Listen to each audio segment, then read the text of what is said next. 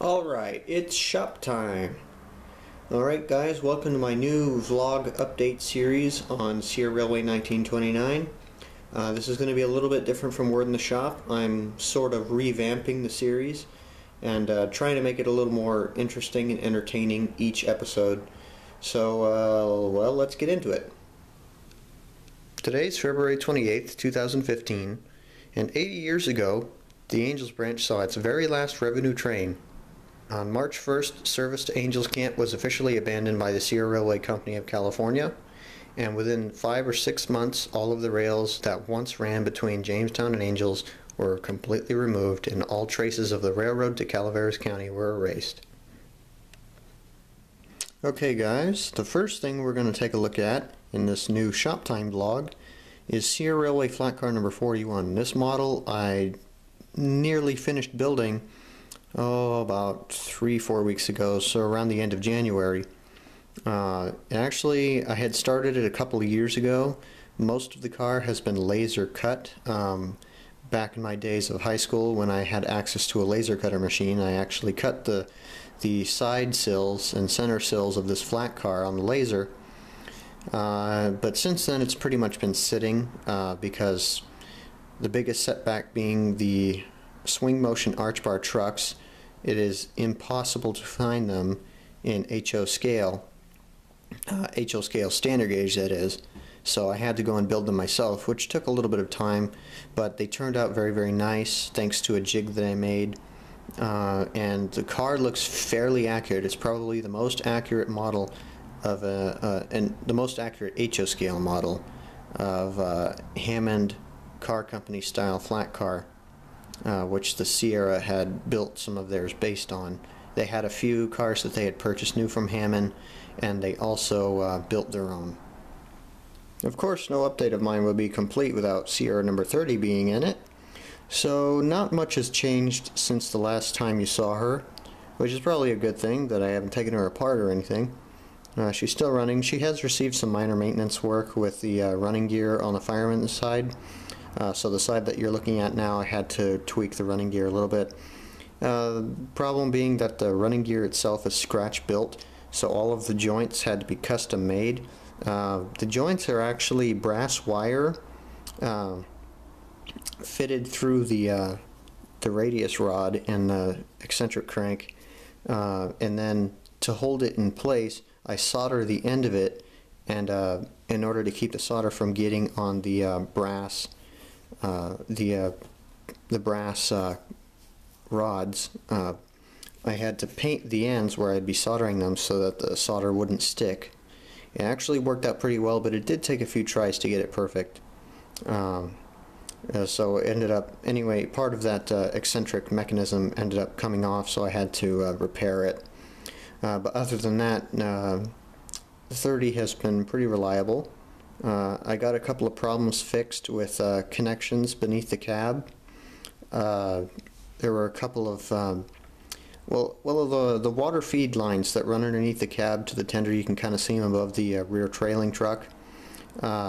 Those are the electrical lines to the motor, and both of those have been repaired. And before I had repaired them, they were moving a little bit, which over time eventually caused the wires that were soldered to them to break. So I came up with a kind of a jig to anchor them to the cab floor, which thankfully has held up very well. I get barely any movement out of them when I plug and unplug the tender. So that's great. One detail that I've added to Sierra number 30 since the last update is the air plumbing that runs from the air compressor to the air tank on the fireman's side. You can see it. Let me zoom in here.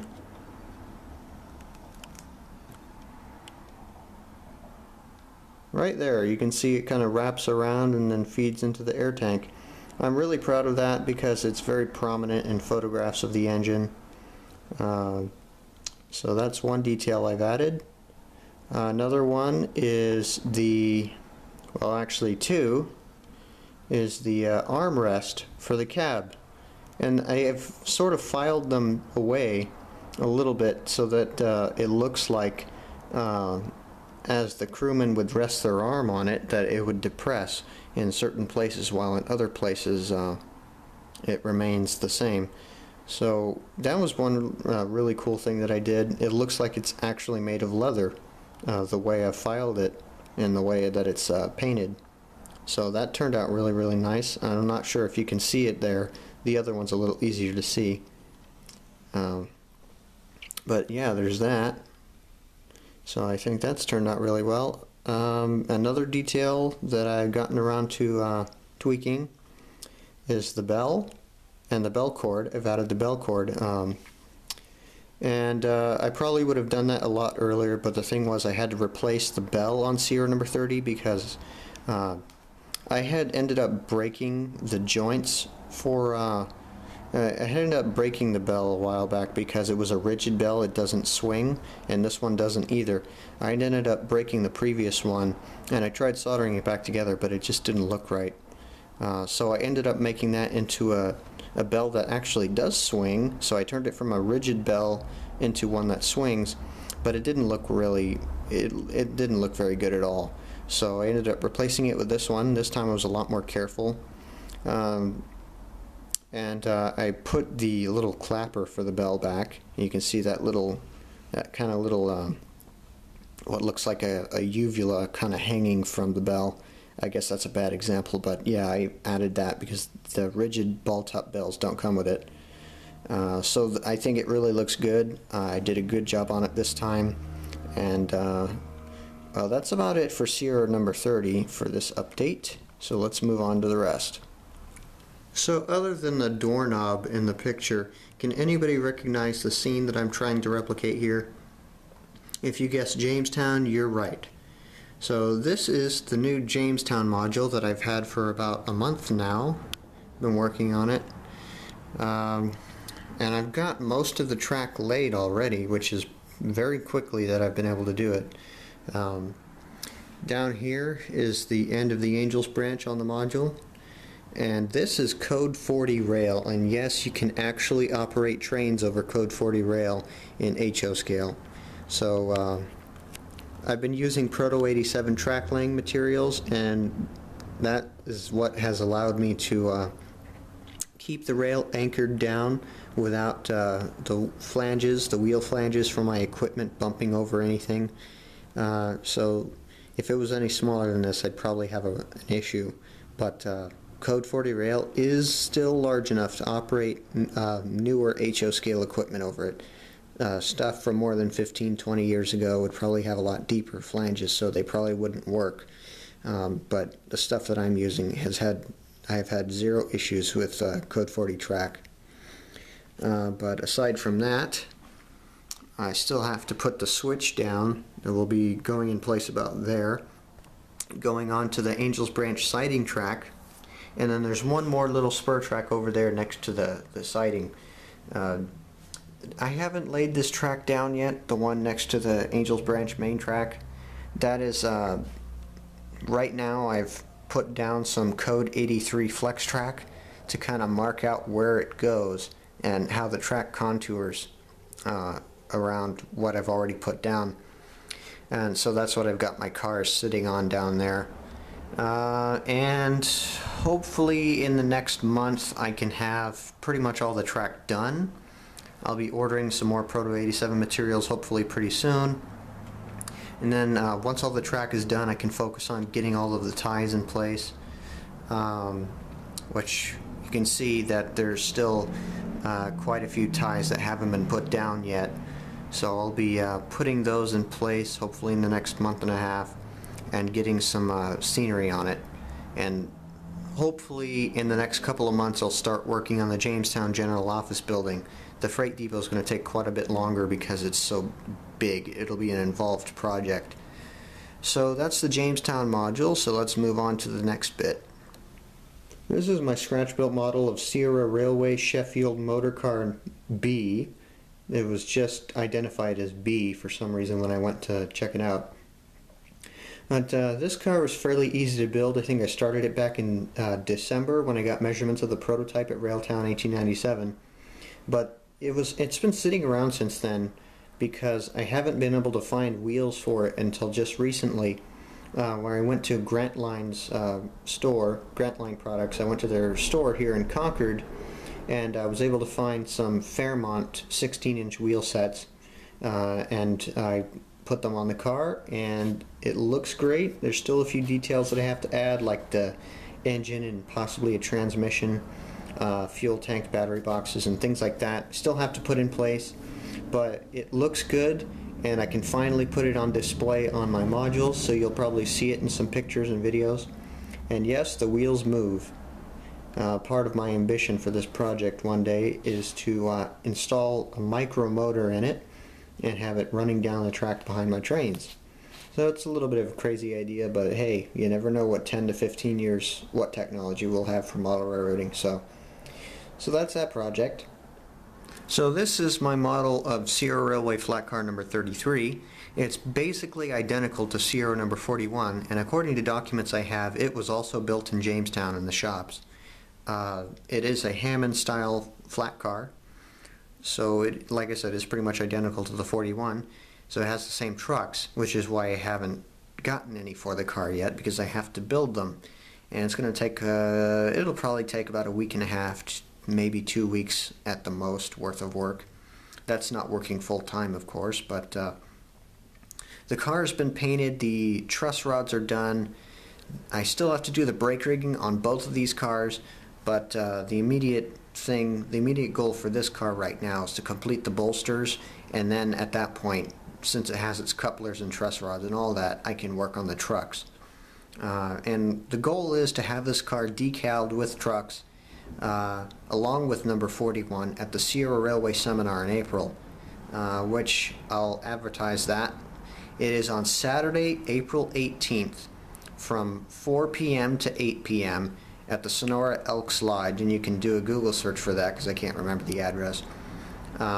It is being held on the same day as the West Side Reunion, also known as the Logging Modelers Reunion, and that's going to be at the same location from 9 to 3:30, so there will be a 30-minute break between the seminar and the Logging Reunion. But they are on the same day, and that's Saturday, April 18th, 2015, of course. The following day for the seminar, because we won't be able to include a field trip on that Saturday, the following day on Sunday, April 19th, we'll be having a field trip to the Angels branch in the afternoon, but in the morning we'll be making a trip to Railtown 1897 for engineer Dave Tadlock to give us a presentation on firing up Sierra number 3. So that'll be something to see. Anyway, that's a little plug for the seminar, but anyway, back to the flat car.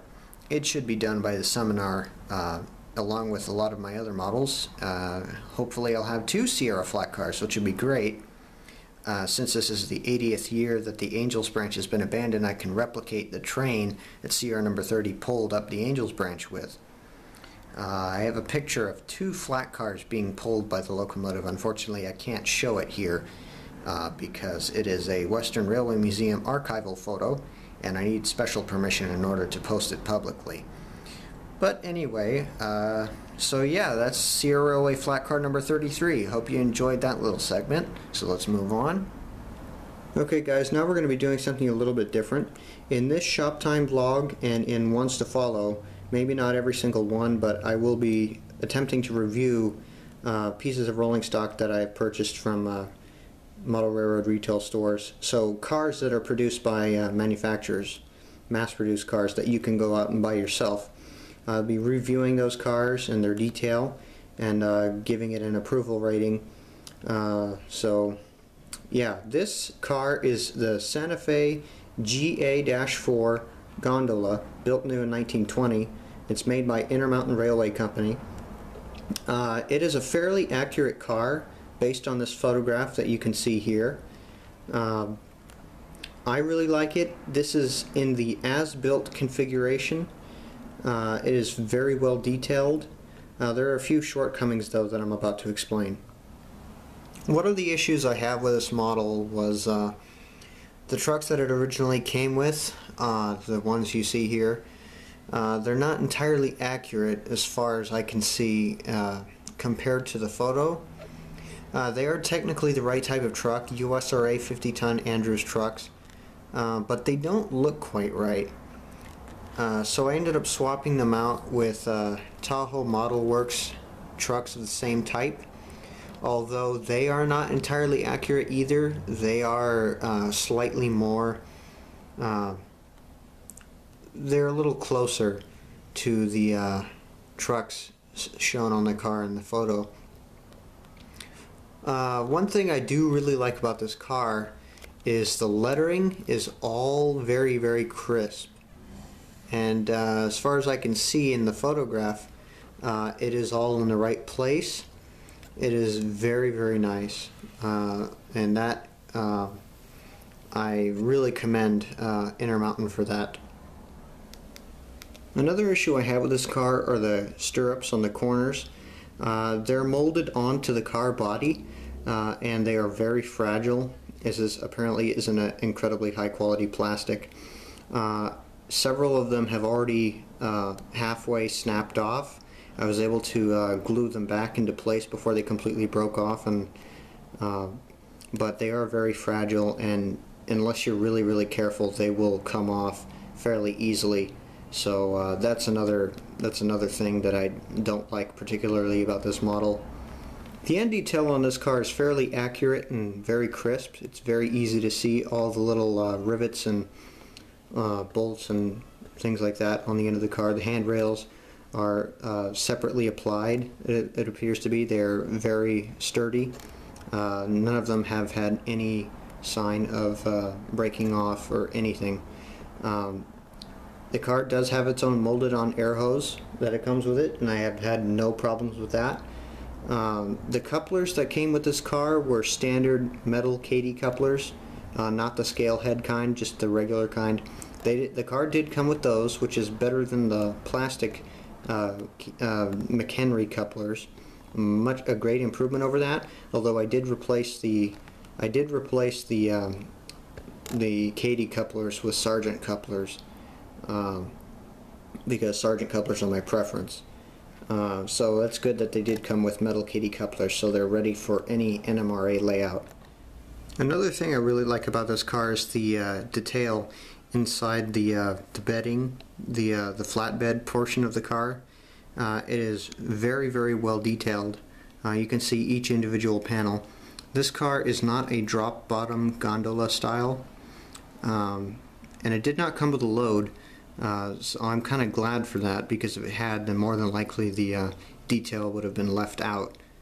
But it is a very nice car.